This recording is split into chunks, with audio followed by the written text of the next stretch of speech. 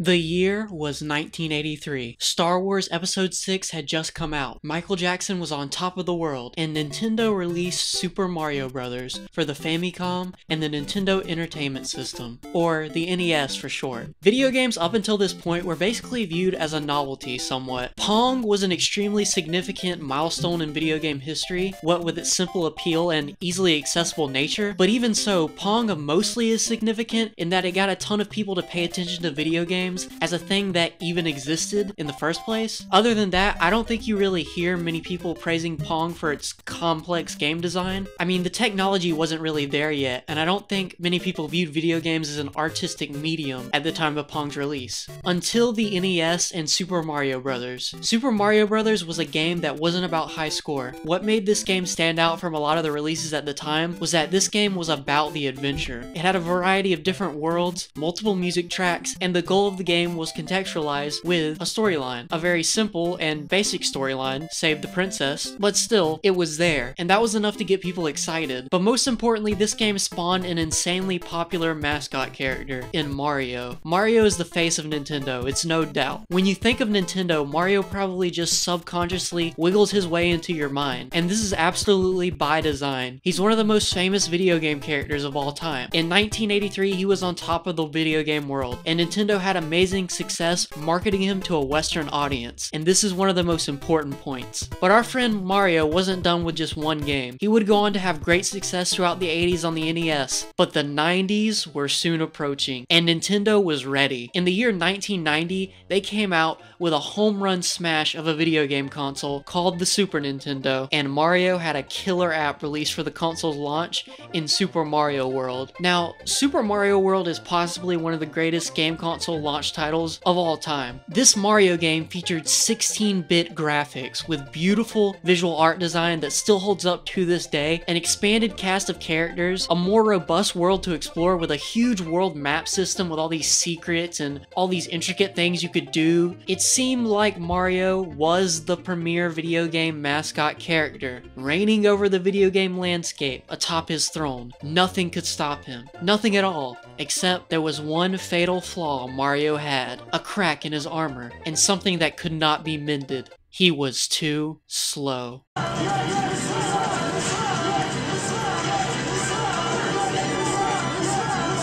Only a year later, Mario's throne would be tested by none other than the Blue Blur himself, Sonic the Hedgehog. Sonic the Hedgehog is one of the most iconic video game characters as well, and this is no accident. Sega designed this character in 1990 by hosting a company-wide contest to design a mascot character who could rival Mario. Sega's previous mascot character from 1986, Alex Kidd, was garbage, and as a result wasn't popular at all. This was clearly a failed attempt at rivaling Mario's widespread success, so they decided to go back to the drawing board. Alex Kidd was a series of platformer games for the Sega Master System originally, which is Sega's equivalent to the NES. But with the advent of the Super Nintendo and the next generation of consoles, it was time for Sega to put their best foot forward if they wanted to rival Super Mario World, and come out with a game that would sell their new console, the Sega Genesis. And so the company-wide contest to design the most appealing character ever began. The Sega Genesis had 16-bit graphics and blast processing capabilities, so the potential for what their new character could do in that environment seemed promising. Naoto Oshima, who was the lead character designer for the Phantasy Star series, submitted a ton of designs for the mascot contest. Some of them include a rabbit character and a fat mustache man in pajamas, who would later be reworked into being Dr. Eggman, the series' main villain. The rabbit character was the favorite character among the company, and was initially chosen to be Sega's new mascot. The initial concept for the game featuring this rabbit character was that he would run around picking up items with his ears and throwing them at enemies. This design was scrapped though, as programmer Yuji Naka stepped into the project and wanted a character who was based around the concept of speed. He was really fascinated with moving vehicles and really wanted to do something that would show off the capabilities of the new hardware and would provide a unique gimmick for the character to make it stand out. As Mario levels were usually slow and more calculated, he wanted a game that was about momentum and speed.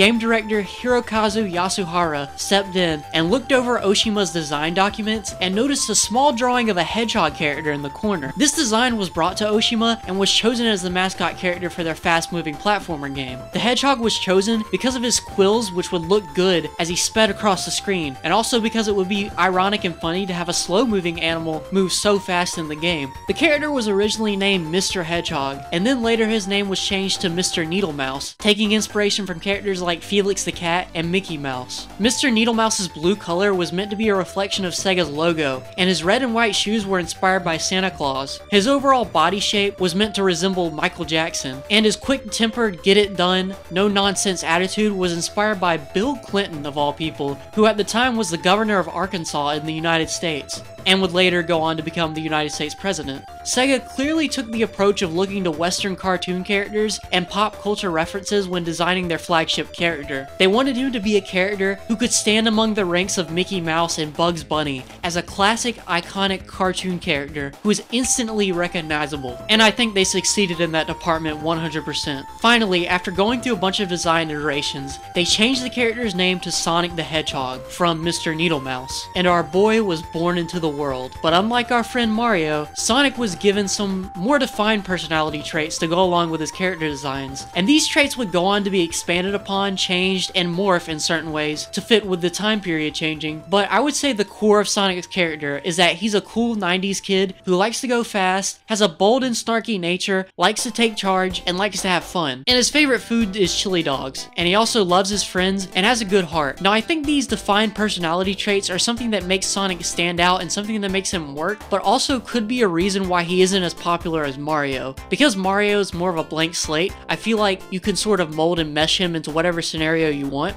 Sonic has a more defined personality, so what he can be is somewhat limited, though his personality isn't so defined that it couldn't be changed and shaped over time. It's interesting to compare the approach that the two different teams made when approaching these characters. So anyhow, with Sega's flagship mascot character designed, they had another huge task ahead of them. Make a game that could rival Super Mario World and the Mario franchise as a whole. And this game needed to convince people to buy their Sega Genesis console instead of the Super Nintendo. This was a huge task, and so in 1991, Sega released Sonic the Hedgehog for the Sega Genesis. The game was a huge success, especially in North America. Sonic became an iconic video game character and gained huge popularity among kids at the time. Sonic the Hedgehog 1 is a very simple platforming game that doesn't focus heavily on story, but there still is one, told mostly through the game's instruction manual. The story of this game takes place on an island called South Island, which is a mysterious island that moves around the ocean magically and has no defined location. This island is also said to hold the 6 mysterious Chaos Emeralds, which are emeralds that hold the power to give energy to any living being on the Earth. These Chaos Emeralds are an important part of the series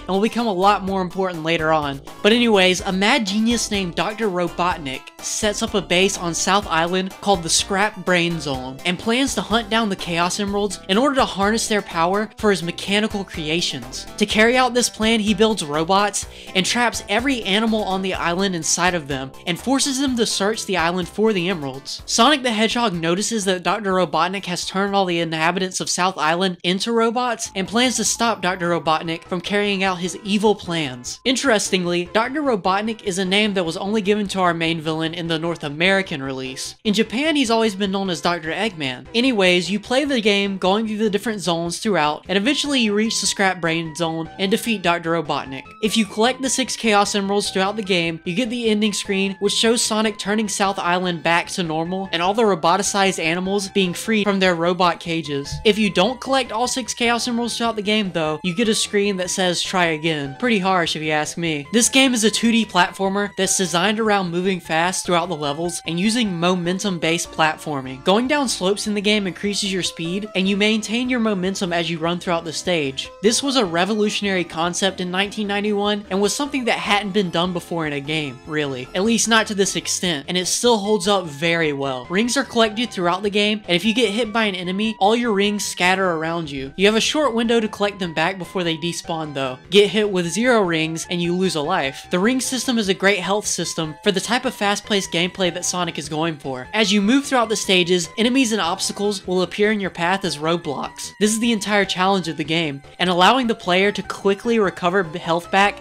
after getting hit by something in their path allows for just enough punishment to allow them time to reflect, while also getting the player back into the action really fast. I've always liked this system the classic Sonic games have, and I think it's something that allows for a lot of versatility and challenge. Your ability to recover health back easier is entirely determined by how many rings you collected before you got hit. The more rings you have, the more you stand to lose, but also the more you can recover as a safety net for later. This is the push and pull of the game, so to speak. It actually provides a huge incentive to actually collect the collectibles throughout the stage, and this is something that Mario really doesn't have. Collecting coins in Mario really doesn't have that much of a gameplay incentive, other than when you collect 100 you get an extra life, which is a pretty good incentive, but isn't as direct as Sonic's incentive. I think the ring health system is at its best when playing levels like Green Hill Zone, Spring Yard Zone, Starlight Zone, and Scrap Brain Zone, which I think are all designed with speed and roadblock-like enemy and obstacle placement in mind. These stages keep the momentum going and are the highlights of the game. I think many people would agree with that. Whenever I get to run fast and do elaborate tricks and jumps in a 2D Sonic game is when I'm having the most fun. Unfortunately though, Sonic 1 doesn't have one of my favorite 2D Sonic mechanics yet, which is the spin dash move, introduced in Sonic 2. This move allows for quick momentum build on the spot. Instead, in Sonic 1, you have to roll into a ball and go down slopes to build up momentum. It's a system that allows for less versatility than what we would see in later games. It's not an overall deal breaker at all,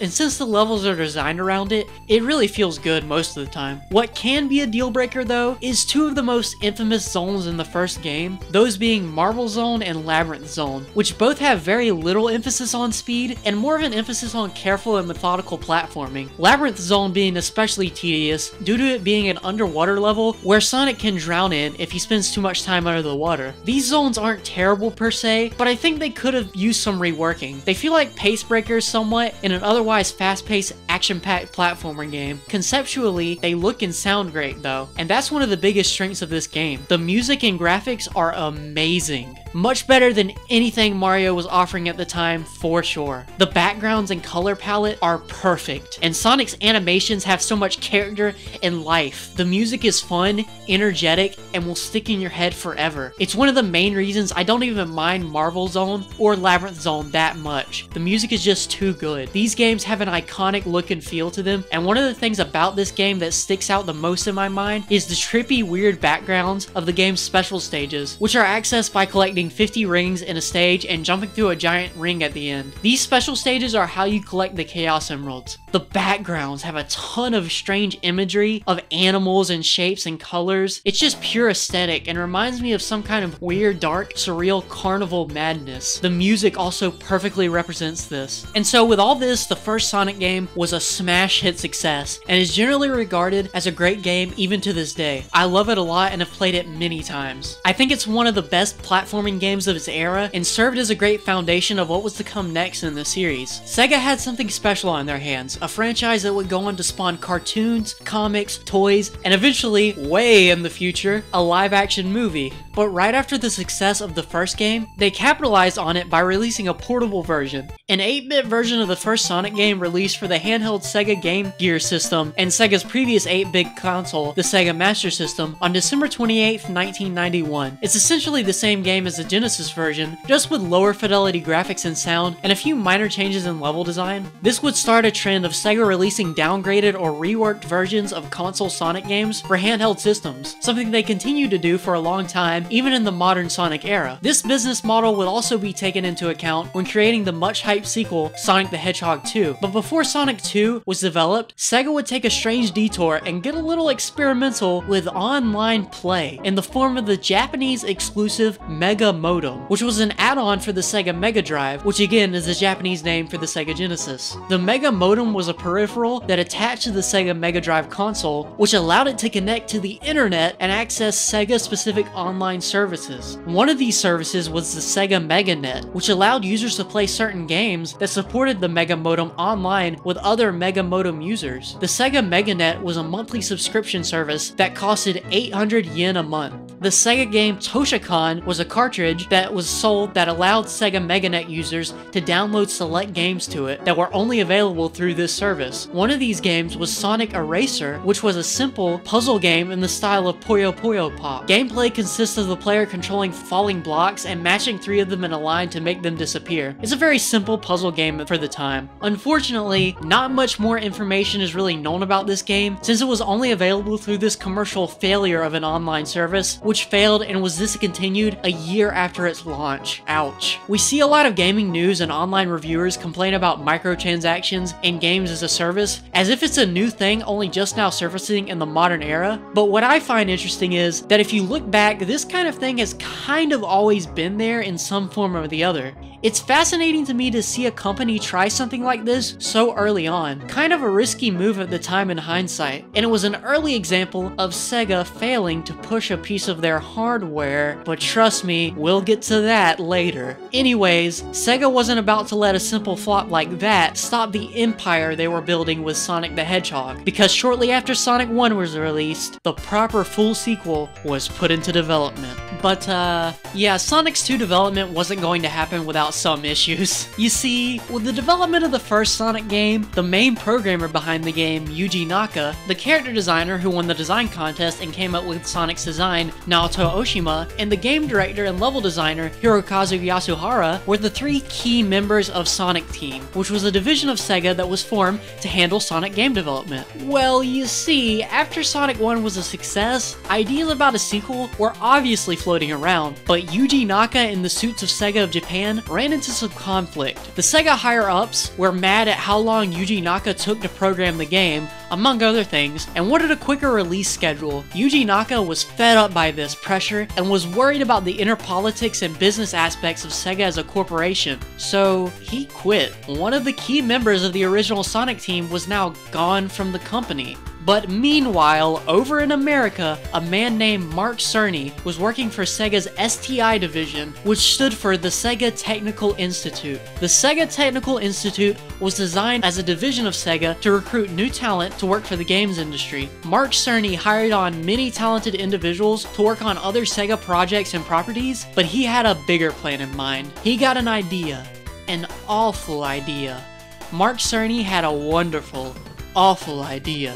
Actually, it was a great idea, and was really smart. You see, Cerny had already previously convinced the director of Sonic 1, Hirokazu Yasuhara, to move to the United States to be part of the Sega Technical Institute after development of Sonic 1 was finished. So he had a core member of Sonic Team locked down for his studio already, but once he learned about Yuji Naka leaving Sega of Japan, he quickly seized the opportunity and convinced Yuji Naka to work at the STI. After some negotiations, promising Yuji Naka a better salary and an executive position in the studio, Yuji Naka agreed and moved to the United States to work for the STI, essentially coming back to Sega and leveraging more creative control and payment over his work.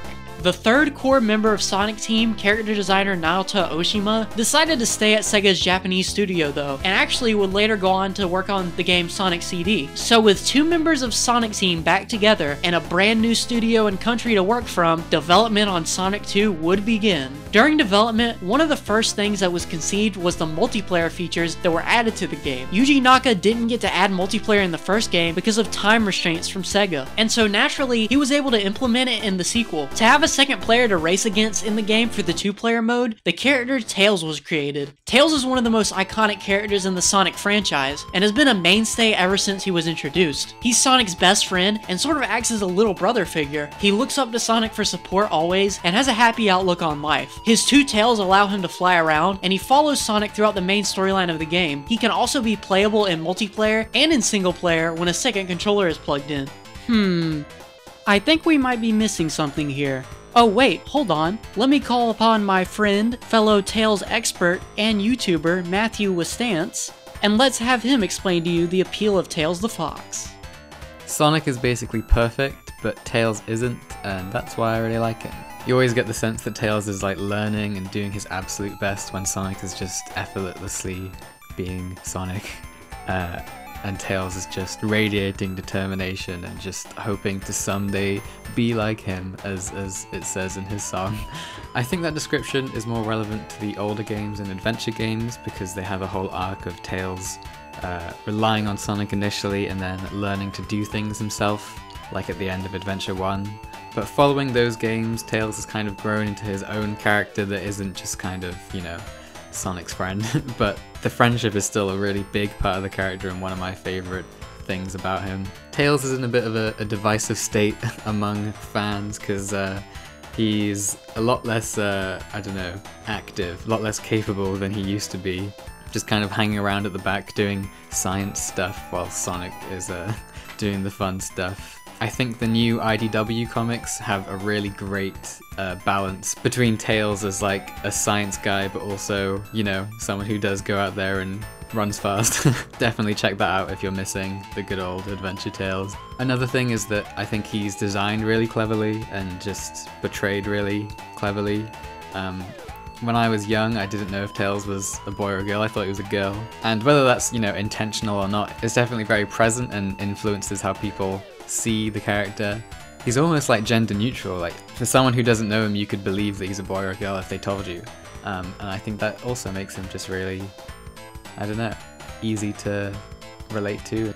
And the last thing is that he's just so cute, and I love him, and he just radiates determination, and he wants to do his best, and I love him. Thanks, Matt.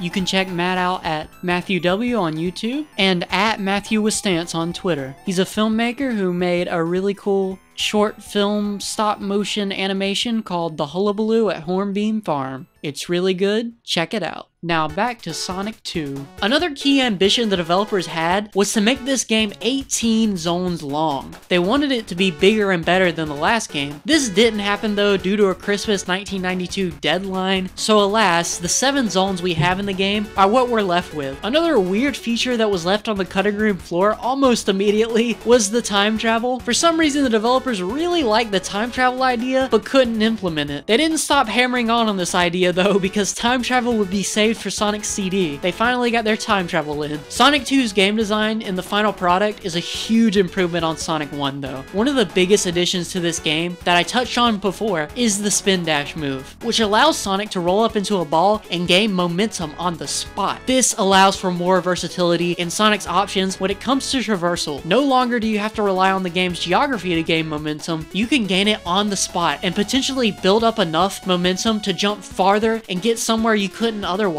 The level design also accommodates this. The level design in Sonic 2 is way more open-ended than Sonic 1, with a lot more branching pathways and secret locations. Oftentimes when you get hit in this game and fall off a cliff, the game is designed so that you might fall onto another platform and discover a whole new path. This was in Sonic 1, but it's greatly expanded upon in Sonic 2. I mean, if you look at the Sonic 2 maps, it looks like a crazy spaghetti madness with all the pathways you can go on. And this fits better with Sonic's speed mechanics, as your momentum is stopped less often by the level design. Unlike Sonic 1, Sonic 2 has no levels that don't take advantage of the momentum and the speed mechanics of Sonic. Even the water level in this game is super fast and has a ton of interesting pathways. You can even avoid the water entirely if you know what pathway to take. Sonic 2 also has only 2 acts for each zone in the game instead of 3 like in the first game. This is a great improvement as it keeps every zone feeling fast and concise, while also being bigger and better realized in its level design.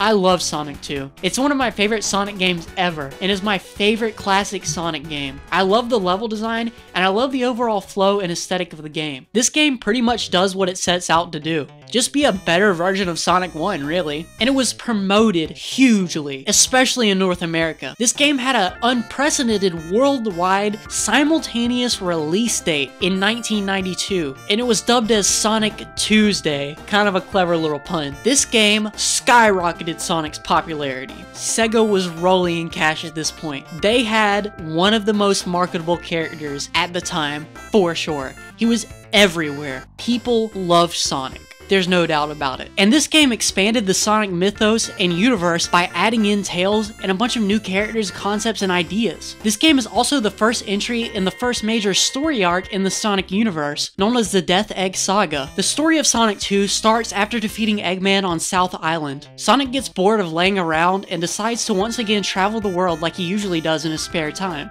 He flies around the world in his biplane called the Tornado and lands upon a place called West Side Island. While running around West Side Island, he begins to suspect that someone is following him, but pays little mind to it. Turns out Tails the Fox is secretly following him. Tails chases after Sonic and begins to admire his speed and his cool and confident attitude. Eventually Sonic notices and begins to accept Tails as his traveling partner, and thus their friendship begins. Soon after, Tails finds Sonic sleeping under a wing of his Tornado plane, and they hear a loud explosion in the distance. They see a large pillar of fire and an army of robots in the distance, and hear Robotnik's evil laugh. They immediately begin to chase after Robotnik and stop his evil plans. Robotnik had been previously secretly following Sonic to West Island the whole time, and once he arrived, he learned that there was once a race of people on the island who achieved great power through the use of mysterious stones. The stones were hidden away on the island by the gods though, as the people began to use the stones for their own corrupt gains. Robotnik assumes these stones to be the Chaos Emeralds, and plans on finding them and using them to power his Death Egg, which is a giant floating space station he built with the power to destroy the Earth.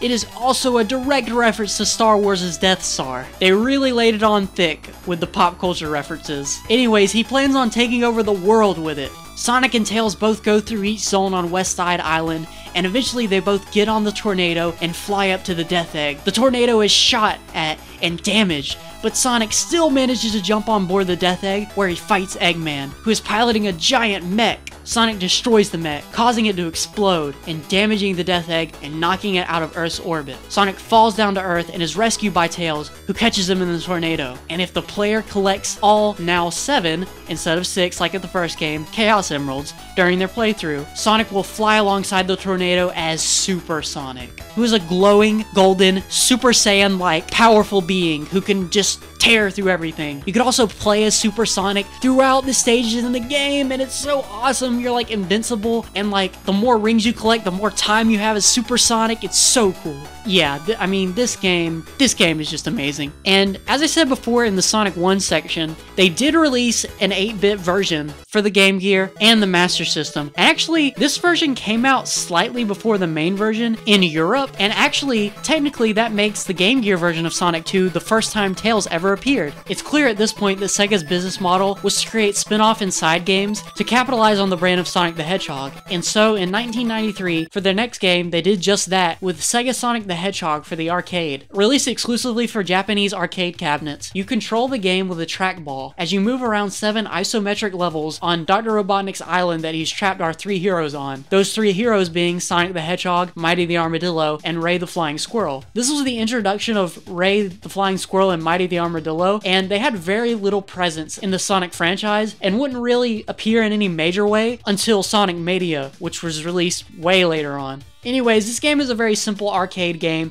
where you avoid traps that spring up throughout the level and try to get throughout the levels. The next major entry in the Sonic the Hedgehog franchise, though, was to be Sonic CD. Now, remember when I talked about Yuji Naka and Hirokazu Yasuhara being hired by the Sega Technical Institute and moving to America to work on Sonic 2? Well, Naoto Oshima, the third core member of Sonic Team, as I said before, stayed behind, and Sega of Japan had a new project for him to work on. You see, Sega of Japan wanted a launch title for their new add-on for the Sega Genesis, known as the Sega CD. They wanted a new Sonic the Hedgehog game to really sell and promote their add-on. The Sega CD was literally an add-on that you attached on top of the Sega Genesis console, which allowed it to play CD games. At first, Sega considered just porting Sonic 1 to the thing, and maybe enhancing the graphics a little bit to show off the new capabilities of CD technology. But they decided against this, and they decided to build a whole new Sonic game from the ground up. And since Naoto Naoto Oshima was the only member of Sonic Team that actually stayed in Japan, they decided to have him be the director of the project, and thus development on Sonic CD started. To avoid conflict between the American team working on Sonic 2 and the Japanese team working on Sonic CD, the Japanese team working on Sonic CD actually contacted the American team and exchanged ideas and concepts, making sure that the two games didn't take from one another or weren't too similar to each other, since both of the games were actually being developed simultaneously. This is why the time travel mechanic that was originally supposed to be in Sonic 2 made its way into Sonic CD, as Naoto Oshima really loved this time travel mechanic. And this is also why the spin dash isn't in Sonic CD, but instead the super peel out move was added to Sonic CD instead, which is really just a worse version of the spin dash, but you know, they were experimenting at the time, so it is what it is. The spin dash wasn't a mainstay in the series at this point just yet. The way the time travel mechanic works in Sonic CD is that the player has to build up enough momentum and go through these signs that take you to another version of the level with different aesthetics and different design elements. Naoto Oshima wanted the time travel segment to be seamless and have no loading screen, but the problem was the lead programmer on the project, Matsuhide Mizoguchi, thought that it was impossible to have time travel without a loading sequence. So what they did to compromise for this was they had a loading screen where Sonic was seen traveling through time in a flashing sequence. Naoto Oshima didn't like this too much, but decided it was a good compromise, and the loading screen really isn't that long, all things considered, but years later, Oshima reflected and he felt that if Yuji Naka had actually been a part of the project, that he would have found a way to code it to where there was no loading screen. But alas, since Sonic Team was split up, this is what they had to work with, and the final product isn't terrible. It works. The time travel mechanic is fine. It just, sometimes at points in the game, it leaves the level design feeling weird and disjointed. Like, you always feel like the main level that you play through is the real level design, and sometimes the other alternate time versions of the levels feel like just afterthoughts. This is a problem that's present in Sonic CD's entire design, really. It's not bad. A lot of the levels feel like a sort of mishmash of elements, or like almost like a fan-made ROM hack of the first Sonic game. It just feels like they tried to add on to Sonic's design in a way that didn't complement his mechanics like in Sonic 2. You can feel the absence of the other two core members of Sonic Team, but by no means is it a bad game. I would actually compare it to Dark Souls 2, because Dark Souls 2 had the absence of director Hidetaka Miyazaki, and you feel like the developers that were working on that game really wanted to create a game that was in his vision, but just couldn't because he wasn't there. It's that kind of thing, you know? It's not bad, it just doesn't feel like the real Sonic 2, which is probably why it's not named Sonic 2, and Sonic 2 is named Sonic 2. But even still, it's still a pretty good game. And since this game was CD based, we had a new feature added to the Sonic the Hedgehog universe, which was an FMV cutscene. The intro to Sonic CD starts off with this amazing animation sequence and this theme song, and it's just so cool. It's the first of this kind of thing in the Sonic franchise, and it's just amazing. The story of this game is actually more robust and interesting. The story is that there exists a place called Never Lake, where for 1 month out of the year, a miniature planet called Little Planet appears above it. On Little Planet, time moves freely and can speed up or slow down in a blink of the eye, changing the planet's form sporadically. Dr. Robotnik hears about this place and also hears rumors about the 7 time stones that are on the island. These time stones are what allow the planet to have this weird time control. Robotnik goes to the planet and tethers it to the ground with giant chains, keeping it floating above Never Lake. He sets his robot army off to hunt for the 7 time stones so that he could control time and rule the world. Sonic the Hedgehog, coincidentally, also was on his way to visit Little Planet after hearing rumors about its strange time-shifting properties. When he comes across it, he sees the chains attached to it and Robotnik's giant logo on the side of it. He climbs up the chains and gets on the planet, ready to defeat Robotnik once again. Meanwhile, Amy Rose, a pink hedgehog who is Sonic's #1 fangirl and self-proclaimed girlfriend, plays with tarot cards and receives a future reading that she is destined to have a fateful encounter with Sonic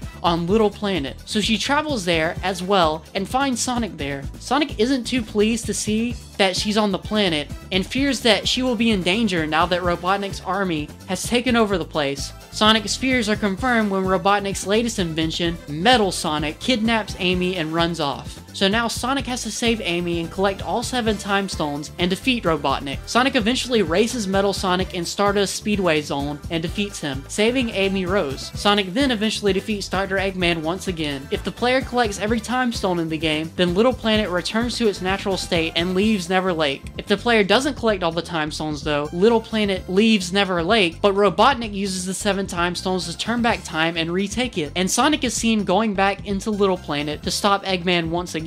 This story has a lot more elements going on in it and is conveyed more through the gameplay. The story also introduces 2 key characters in the Sonic universe, Amy Rose and Metal Sonic. Amy Rose is a character who will become much more important later on, but is defined by her love for Sonic the Hedgehog despite his complete and utter just ambivalence towards her. He doesn't really care about her that much, but he's friends with her, but he's not in love with her like she's in love with him. Overall, Sonic CD wasn't as successful as Sonic 2 due to it being exclusive to the Sega CD. The Sega CD wasn't that commercially successful in Japan or in America. Not many games were released for it as a result of not many people buying it. Sega really failed to market it well, and its popularity didn't catch on at all. In fact, Sonic CD as a game didn't reach popularity until it was re-released later, and then it gained a sort of cult following. The game is popular with a lot of people, and many people consider it to be one of the best classic Sonic games, though the level design and the time travel gimmick really just don't work well with me. I think this game feels more like a weird detour than a proper sequel, and is more of a footnote in the Sonic franchise to me, but I realize a lot of people love it. Just for me, it isn't as appealing as the other ones, and is kind of overrated in my opinion. So after the release of Sonic CD, Sega decided to create a lot more spin-off games to expand the franchise and tell little miniature stories here and there,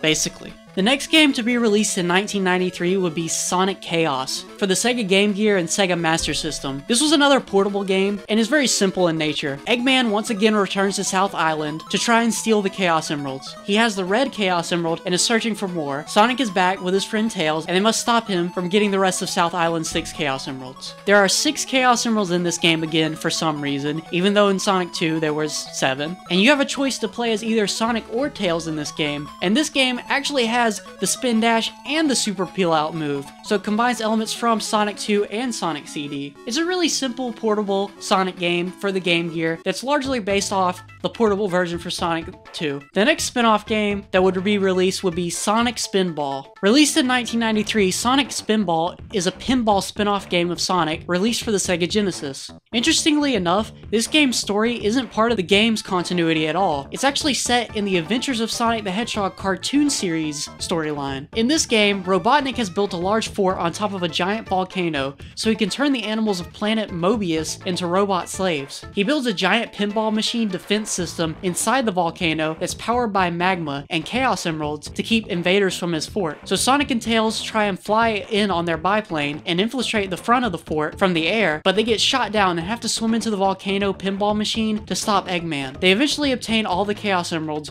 which causes the volcano to start and erupt. Robotnik tries to escape the volcano on an airship, but Sonic and Tails destroy his airship and send him plummeting into the volcano, which erupts and explodes. Sonic and Tails escape the volcano though, as Tails flies with his tails and grabs hold of Sonic. This is actually one of the best spin-off Sonic games released in this era, and it has great music and visuals. And for a pinball game, it's really good and fun and interesting. There's a lot of interesting pathways and secrets you can unlock as you pinball Sonic throughout the levels. There's a lot of enemies you can hit on the pinball board too, and there's even some sections where you briefly play as Sonic on foot going throughout the pinball machine levels. There's parts where you go on mine carts and like traverse the pinball stages in interesting ways. It's actually one of the best pinball games I've ever played, and I have really fond memories of playing this game. I actually had a Sega Genesis, even though it was before my time, but I actually had one and played this game on it, along with a couple of the other classic Sonic games, and I remember loving this game. If you're looking to play a pinball game, I would highly recommend this, and it's been released on later consoles too, so it's pretty easy to play. The next Sonic spin-off game is also one of my favorites, Dr. Robotnik's Mean Beam Machine, also released for the Sega Genesis. This is a puzzle game that is just a reskin of the Japanese game Puyo Puyo. Like, literally, it's just a reskin. This game's story also takes place within the cartoon series The Adventures of Sonic the Hedgehog universe. The story revolves around Dr. Robotnik and his plan to kidnap all the citizens of Beanville and place them in his mean beam machine and turn them into robots. You play as a character named Has-Bean, and your goal is to defeat Robotnik's robot henchman and eventually him in a competitive puzzle game. That's right, you don't play as Sonic in this game, you play as Has-Bean.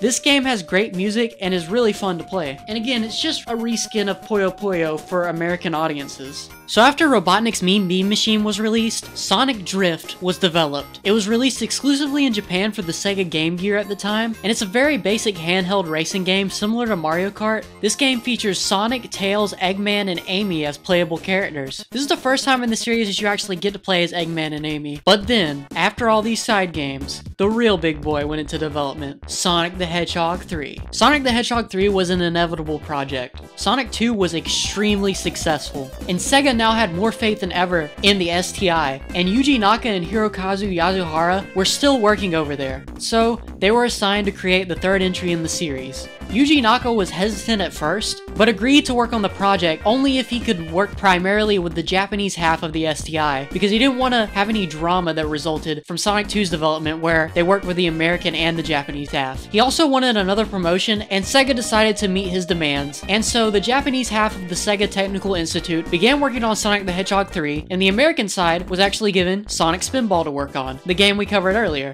When Sonic the Hedgehog 3 was first put into development, it was meant to be a project that would take advantage of a new SH1 chip that could be put into specific Sega Genesis cartridges. This chip allowed for very basic 3D graphics and was meant to compete with Nintendo's Super FX chip, which they used in games like Star Fox to give very basic 3D graphics for the time. Yuji Naka's original concept for Sonic 3 that would take advantage of this chip was an isometric game with a huge sprawling world for Sonic to run around in. Even though Naka's ambitions were huge for this game though, Sega refused his demands because the chip wouldn't be ready to use before they wanted Sonic the Hedgehog 3 to hit the store. So instead, Naka and the team created another traditional 2D platformer in the style of Sonic the Hedgehog 2, and the chip was never used for the game. But still, Yasuhara and Naka wanted to create a huge, sprawling, grand scope Sonic game, and they quickly realized that this project was getting so out of scope that they had to split the game in half. The two halves of the game were worked on simultaneously though. At first, it wasn't exactly clear how the two halves of the game would be released and shipped, but eventually as development went on, Sonic Team came up with the idea of lock-on technology, which would make the next game, released after Sonic 3, Sonic and Knuckles, lock on to Sonic 3's cartridge. If players put the two cartridges together, then the full Sonic 3 game with 14 whole zones could be played. The full game was bigger than the first two Sonic games, for sure.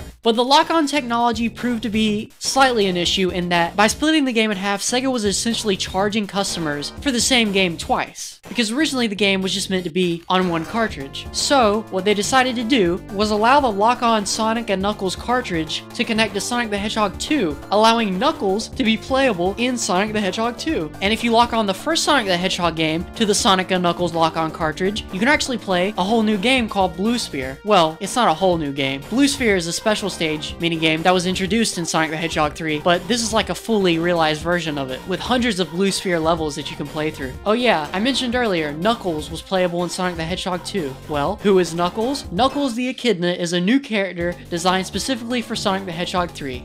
Knuckles the Echidna was once again designed from an internal contest in Sega to see who could make the best new character. At first, Knuckles was intended to be a friend to Sonic straight from the get-go, but the decision eventually changed to make Knuckles Sonic's rival at first instead. The design was presented to a focused group of children, and everything about the design they loved except for one thing, the green color. You see, Knuckles the Echidna was originally green, and the red color was changed based on focus groups. Another element of Knuckles' design was changed due to some strange outside elements. You see, Sega at the time was working on a promotional deal with Nike to promote Sonic the Hedgehog 3, and so to sort of show how serious they were about this, they added the white swoosh on Knuckles, specifically to appease Nike and to try and solidify this brand deal. Even though the brand deal ended up falling through, the white swoosh remained on Knuckles' neck. So with Yuji Naka and Hirokazu Yasuhara working with the now only Japanese team at Sega Technical Institute and having a much more smooth development process, it was time to create Sonic the Hedgehog 3. And this game's storyline is more ambitious and is more clearly presented through gameplay than any of the other games in the series up to this point. Sonic the Hedgehog 3's plot is the second part in the Death Egg saga and picks up right where Sonic the Hedgehog 2 left off. After Sonic sent the Death Egg back crashing out of Earth's orbit in Sonic 2, the giant space station came crashing back down to Earth and happened to land on a giant mysterious floating island named Angel Island. This causes the floating island to sink into the ocean, causing a huge ripple in the ocean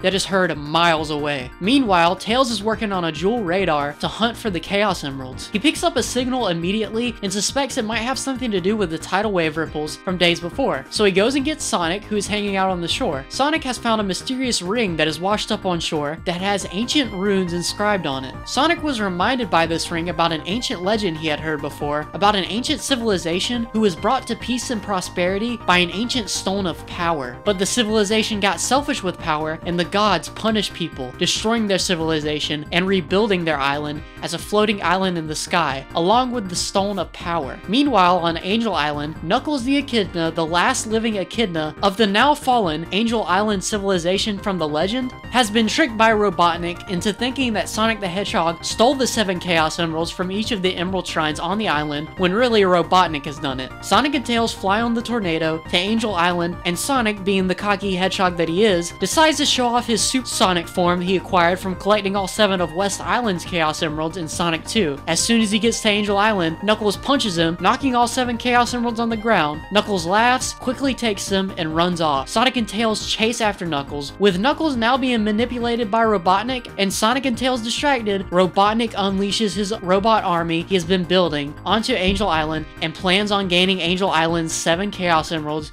in order to rebuild the Death Egg and take over the world. Sonic and Tails chase after Knuckles and eventually encounter him throughout the zones of the game, as well as encounter Robotnik. Eventually, Sonic and Tails come to the launch base, which is where the Death Egg is being repaired. Sonic and Tails fight Knuckles at the launch base, but the Death Egg launches into the sky. Sonic and Tails get onto the Death Egg, leaving Knuckles behind on Angel Island. Sonic and Tails then fight and defeat Robotnik on a platform that's on the underside of the Death Egg, which results in an explosion. Sonic and Tails fall into Angel Island, as does the Death Egg once again. Now, as I stated before, Sonic and 3 was split into 2 different games, Sonic 3 and Sonic and Knuckles. Sonic and Knuckles came after Sonic 3, but Sonic and Knuckles had the lock-on cart technology to where you could put Sonic 3's cartridge in, so you can play them as one cohesive story. But I'm going to be going over the plot of Sonic and Knuckles now, as it picks up right after where Sonic 3's story left off. So Sonic and Knuckles is the first game in the series, actually, to have the story presented from the perspective of 2 different characters, Sonic and Knuckles. You could play as them both, and they both have 2 different stories. So I'll be going over Sonic's story first. In Sonic's story, Sonic and Tails go through more zones on Angel Island in an attempt to once again find all the 7 Chaos Emeralds that the island has hidden, and to defeat Robotnik before he can rebuild the Death Egg again. In Hidden Palace Zone, Sonic fights and defeats Knuckles, who still believes that Sonic is trying to steal the emeralds of the island for his own selfish gain. Outside of the chamber where they're fighting though, they hear a noise. Turns out Robotnik tries to steal the Master Emerald, which is the source of the island's floating powers.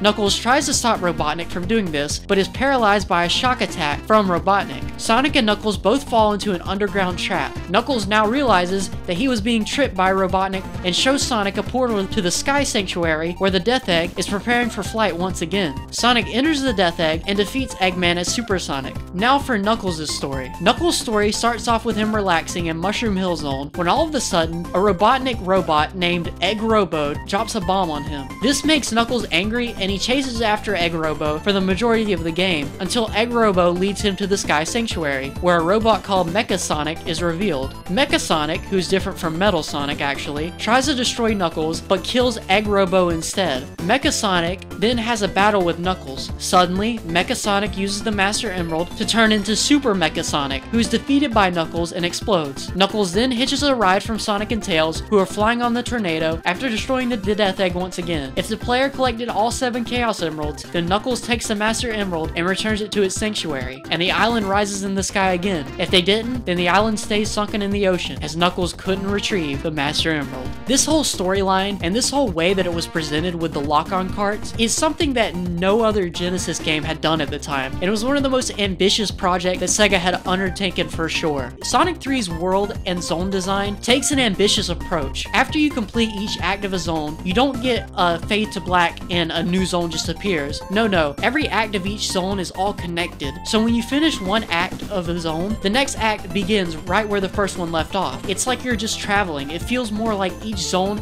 is its own cohesive world. Another thing that really sells this is the stage transitions. After you beat the boss in each zone, there'll be a super cool transition that leads Sonic into the next zone. Every transition between stages and worlds is contextualized by a narrative element, and this makes the game feel like one cohesive, big, sprawling story. It's really epic in size and scope, and it's sort of the swan song of the Sonic Classic series. This game features all of the improved design elements of Sonic 2's game design, with multiple branching pathways and options, but honestly, this game takes it to new heights. You see, because of the new addition of Knuckles in the game, you can now select what characters you want to play as. You can play as just Sonic, Sonic with Tails trailing behind him the whole time, just Tails, or you could play as Knuckles. And each character can access different parts of each level, and Tails and Knuckles can actually access secret parts of the level that Sonic can't, giving each stage huge amounts of replay value, and adding even more pathways in the game. You could be playing as Sonic for 1 minute and see a wall that you can't get to, only to find out that Knuckles can destroy that wall when you play the game as him. It's a really ambitious game design, and when you lock the two games together, it really forms an amazing complete package. There's 14 zones in this game, which is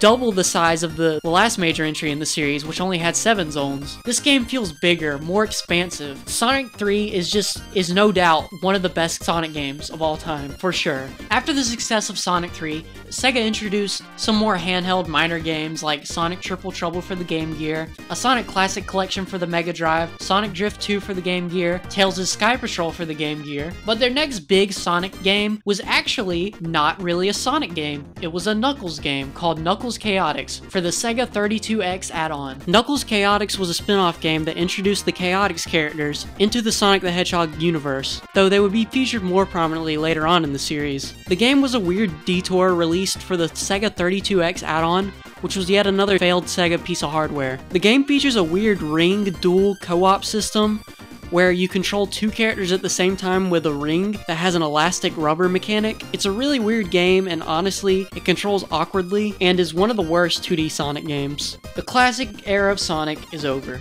Sega wouldn't go on to make a fully realized 3D Sonic game until Sonic Adventure on the Dreamcast, but overall, the classic era of Sonic was great. Some of the greatest Sonic games came out during this era. That's all for this video though. Leave a like if you enjoyed it, and subscribe to the channel for more content in the future. Thank you for watching.